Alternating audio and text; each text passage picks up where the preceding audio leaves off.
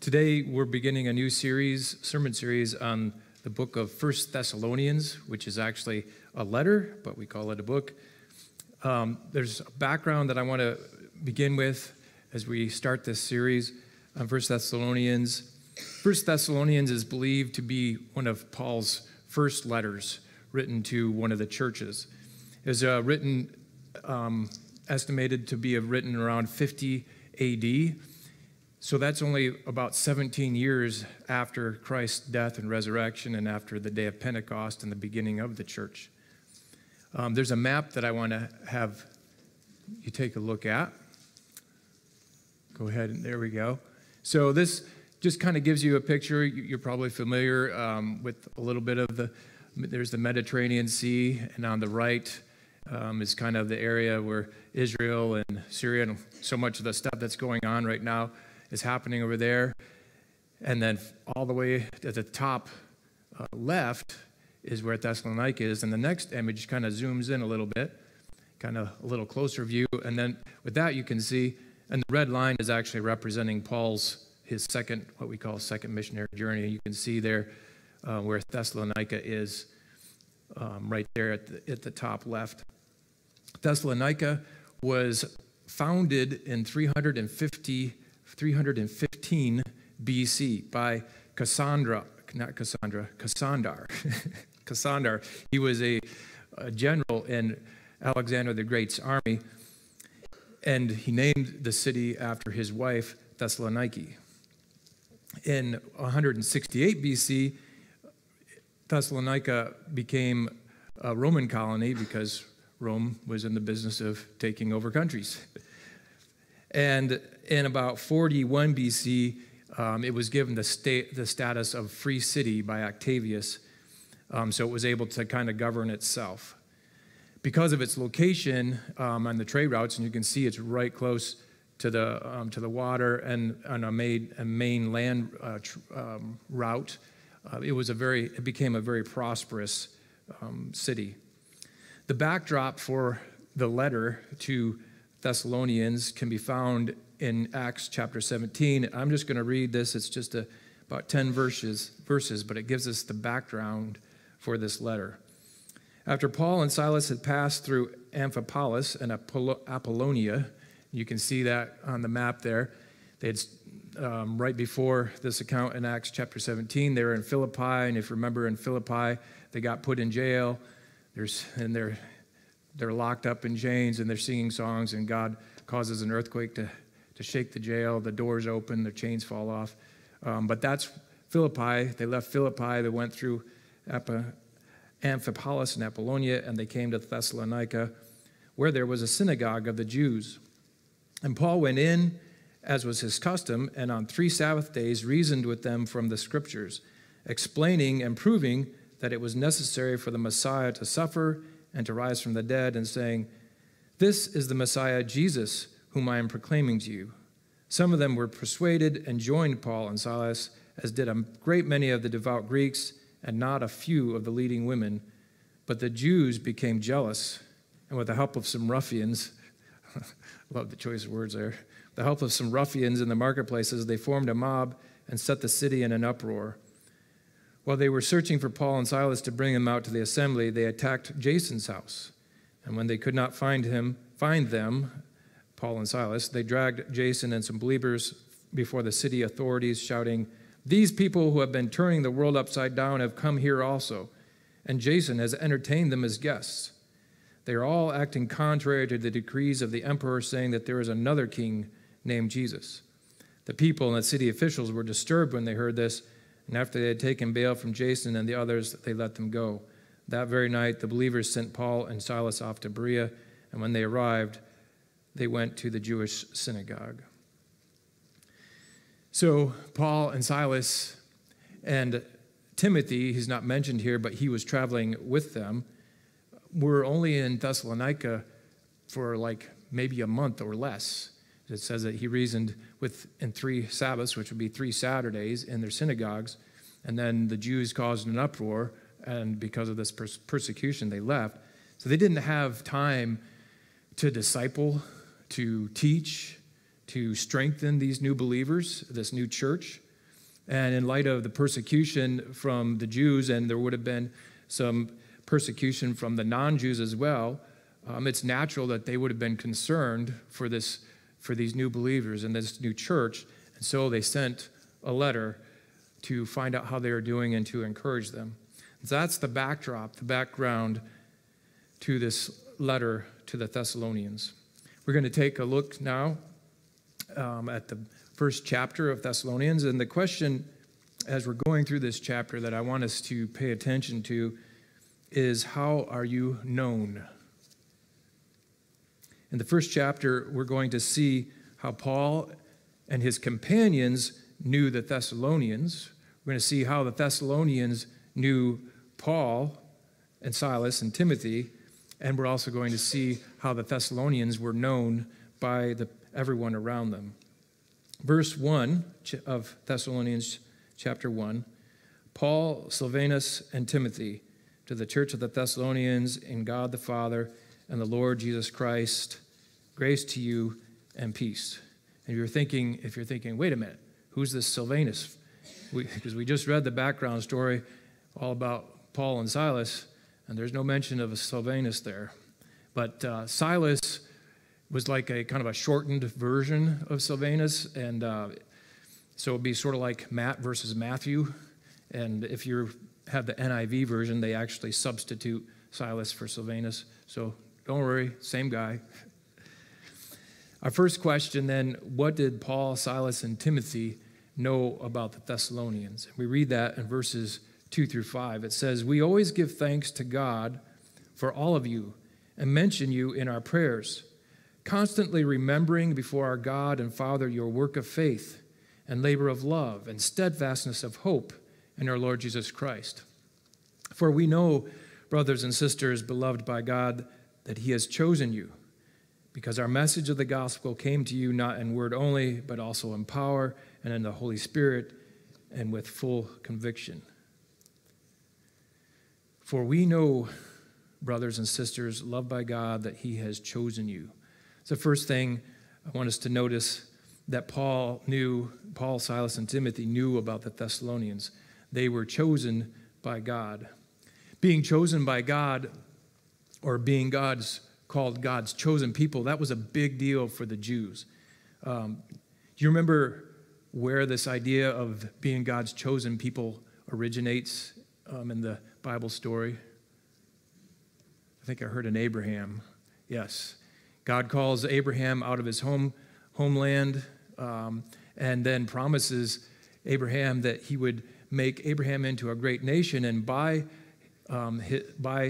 Abraham's descendants would bless all the nations of the world.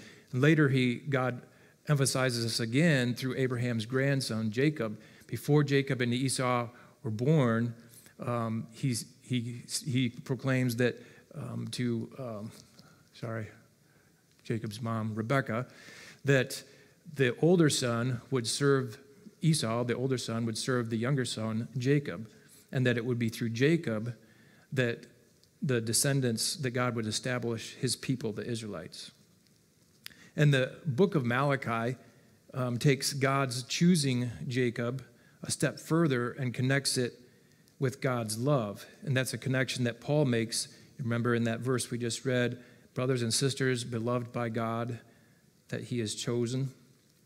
In Malachi, that chapter 1, we read that this conversation that God's kind of going back and forth with the Israelite people. He says, "I have loved you, says the Lord. But you ask, how have you loved us? Wasn't Esau Jacob's brother? This is the Lord's declaration. Even so, I loved Jacob, but I hated Esau." And Paul kind of clarifies that in Romans chapter 9. He says, "And not only so, but also when Rebekah had conceived children by one man, our forefather Isaac, though they were not yet born and had done nothing, either good or bad, in order that God's purpose of election might continue, not because of works, but because of him who calls, she was told, the older will serve the younger, as it is written, Jacob I loved, but Esau I hated." And we attach some meanings to things like this idea of hating. We've attached a lot of negative emotion to that. But in context, it's really about the fact that God chose Jacob and not Esau. When you think about that, when you choose something, you're not choosing something else. But it's very much connected, this choosing, with God's love. So Paul, Silas, and Timothy knew the Thessalonians as people who were chosen by God. There's a couple reasons that's significant. The most obvious reason is that the creator of the universe, the true living God, wanted them. They're special. They were important to him. And I think another reason that's maybe not as obvious and that's significant and it has to do with the Jews. Because we know from the background that there were Jews that responded in Thessalonica, and there were Gentiles or non-Jews who responded. The Jews were very used to, they believed that they were God's chosen people. They were used to thinking of themselves as being special in God's sight and in his affection. And they looked down on the Gentiles. They even called them dogs. Now, in our culture where some people's dogs are like their children, it doesn't mean as much, but trust me, when they referred to them as dogs, it was not a term of endearment. So Paul, identifying all the Thessalonians as God's chosen people, puts, like he's establishing that everybody is on the same place. The Jews aren't more special than the non-Jews. Everybody is God's chosen people, or the believers have become God's chosen people. All of them hold a special place in God's sight and in his affections. They are all loved.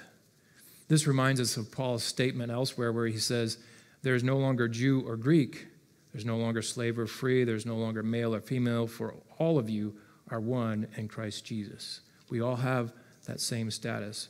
So Paul knew them to be chosen by God, and Paul declares that this was evident because the gospel came to them not only in word, but in power and in the Holy Spirit and with full conviction or complete certainty. And we'll get to this a little bit later, but the full certainty has to be there because they were believing in this gospel in an environment that was hostile to the Christian faith or this new gospel message. And it's also evident by what they remembered. In verse 3, remember it says they constantly remembered their work of faith, their labor of love, and steadfastness of hope in Jesus. In other words, Paul and Silas and Timothy had witnessed changed hearts and lives. So what about us? What do people know about us? Do they see changed lives? Do they see works of faith? Do they see a labor of love? Do they see steadfastness and hope in Jesus? Those are the things that really matter. If you remember what Paul said in his letter to the Corinthians, he says, when all is said and done in this life, there's three things that remain. You remember what those are? The three things that remain and abide: faith, hope, and love. So that's what Paul, Silas, and Timothy knew about the Thessalonians. What did the Thessalonians know about Paul, Silas, and Timothy? And that is the rest of verse 5 and verse 6. Just as you know what kind of persons we proved to be among you for your sake, and you became imitators of us and of the Lord, for in spite of persecution you received the word with joy, inspired by the Holy Spirit. Paul says that the Thessalonians saw what kind of men they were. In fact, what kind of men they proved themselves to be among them. Paul, Silas, and Timothy demonstrated, they proved the message of the gospel by how they lived, by their actions. And they did this in the short time that they were with the Thessalonians. The Thessalonians knew that Paul and Silas and Timothy were not just coming to them with empty words of the gospel. They were eyewitnesses to how these men actually lived out the power of the gospel through the Spirit within them. That's what the Thessalonians knew about Paul, Silas, and Timothy, and its results are interesting because it says they became imitators of them and the Lord. Now, I don't know about you, but I've always found that order odd. They became imitators of, it says that they became imitators of us and of the Lord, and it seems like the order should be the other way around, that the Lord should come first. Shouldn't imitating Jesus take precedence over imitating a human? In some instances, actually, when we read Paul instructs believers to imitate him and doesn't even mention anything about imitating Christ or God. So this might seem a little off, but it's really not. When you were a child, how was it that you began to learn basic things like walking and talking? You learn those basic things by watching others and then trying to do like others. And you can ask any parent, there's probably a few things that they wish their kids didn't imitate about them. Not to mention their friends. Like it or not, we are the example by which people, and especially non-Christians, will determine who Jesus is like, what he is like.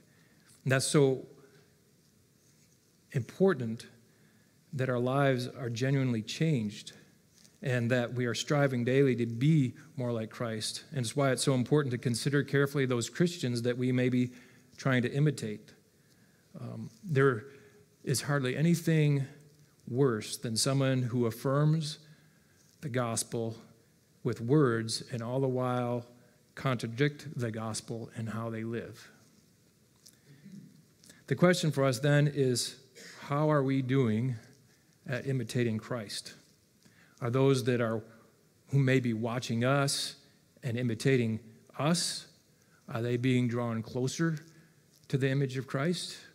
Or are they being pushed away and drawn further away because they don't see a matchup, and they don't see the Spirit, and they don't see the power of the gospel in our lives? The Thessalonians became imitators of Paul and Silas and Timothy and of the Lord, and became an example to everyone around them. The next verses 7 through 10. So that you became an example to all the believers in Macedonia and in Achaia, for the word of the Lord has sounded forth from you not only in Macedonia and Achaia, but in every place your faith in God has become known, so that we have no need to speak about it. For the people of those regions report about us what kind of welcome we had among you, and how you turned to God from idols to serve a living and true God, and to wait for his Son from heaven, whom he raised from the dead, Jesus, who rescues us from the wrath that is coming. Now, I've emphasized the individual aspect of our faith and how we are known by others, but what about us as a whole, as a church? How are we viewed by the people around us, by the people in our own city? Paul says of the church in Thessalonica that the word of the Lord sounded forth from them in Macedonia and Achaia and everywhere. And Macedonia would be like a region. It would be sort of like Sault Ste. Marie in the region of the UP. Okay? So it's what had happened in Thessalonica. People knew about it. People heard about it. One of the most notable evidences was in how they had turned to God from idols to serve the living and true God. That's a big deal. It doesn't really register for us, but that was their culture. Everyone, everywhere around them, worshipped the gods, the Greek gods or the Roman gods or some other gods that had become cults and were accepted. And turning away from those idols was a big deal. They were fearful of these gods, and that people turning away from them, the God would anger the gods and might even cause the gods to bring trouble on them because of people converting to Christ. It would bring displeasure on the communities. It might not affect the Christians. But so they were very much afraid, and it was a big problem for Christian or people to be converting to Christianity. Paul alludes to this previously in verse 6, where it talks about how they received the word in much affliction. From the background passage from Acts 17, we witness the hostility of even the Jews to the new Christians and the church. So this is kind of hard for us to relate to in our American culture. We've been predominantly Christian or influenced by Christianity since its founding. People becoming Christians in our country for most of the last 200 years were not probably followers of some other religion. They were just not religious, becoming Christian. However, that's not the case, and it has not been the case in much of the rest of the non-Western world. In countries like India, for example, where Hinduism is the main religion, converting to Christianity can result in becoming ostracized by both your family and your community, even to the point of losing employment, even losing your life. So it was a big deal converting to God, to following the living God, from turning away from these idols. So that message, like that had spread around. People knew about what they had done and about how they had treated and received Paul, Silas, and Timothy. The question then for us, though, is how does our community see our church? What reputation for living out the gospel do we have? And one thing came to my mind immediately is our food pantry. It's been going on here for years and has blessed and been a blessing in the lives of many, many people for a long time. That's something that people may know about this congregation. And that's a positive thing. But what about other ways? Does the community around us know that we actually live out our lives by what we say believe? Do they know that we actually genuinely love and care for each other? It's actually important how we're known. I want to conclude with one last way that Paul and Silas and Timothy knew the Thessalonians, and actually more importantly, how God knew the Thessalonians. We touched on it just a little. It's in verse 4 where it says that Paul identifies the Thessalonians as being beloved by God. This is a truth that really is transformative, and it's really the heart of the gospel message. The Roman and Greek gods, they didn't love their subjects, the people that worshiped them. In fact, the people often attributed the gods with great mischief and trouble upon themselves. And they had to go to great lengths to try to gain the favor of the gods. And then even after you thought you gained the favor of gods or were doing what you needed to, that favor could be lost at any time. This is the way that they lived, in this fear and always trying to, wondering what the gods are going to do next. What do I got to do to please them? Imagine then that you learn that there is a God, a living and true God who loves you, who would call you beloved, a God who would send his own son to die for all your sin, all your weaknesses, all your imperfections. And in a way, I was thinking about it, it's almost like God is choosing you over his son by choosing to let his son die in your place. What an amazing kind of love is that. And that is probably one of the most important ways that Paul, Silas, and Timothy knew those Thessalonians. And it's true not just for the Thessalonians, it's true for each and every one of us. What does John 3:16 say? For God so loved the world that he sent his one and only Son, that whoever would believe in him should not perish but have everlasting life. You are loved by God. It doesn't matter what your background is, what your status is, what struggles or difficulties you're going through. Maybe you compare yourself to others and you see yourself as less than. It doesn't matter. You are loved by God. You are beloved by God. I'll just say that one more time because sometimes we need to hear it 3 times. You are loved by God. I'm going to pray, and the worship team is going to come up, and we'll have our closing song.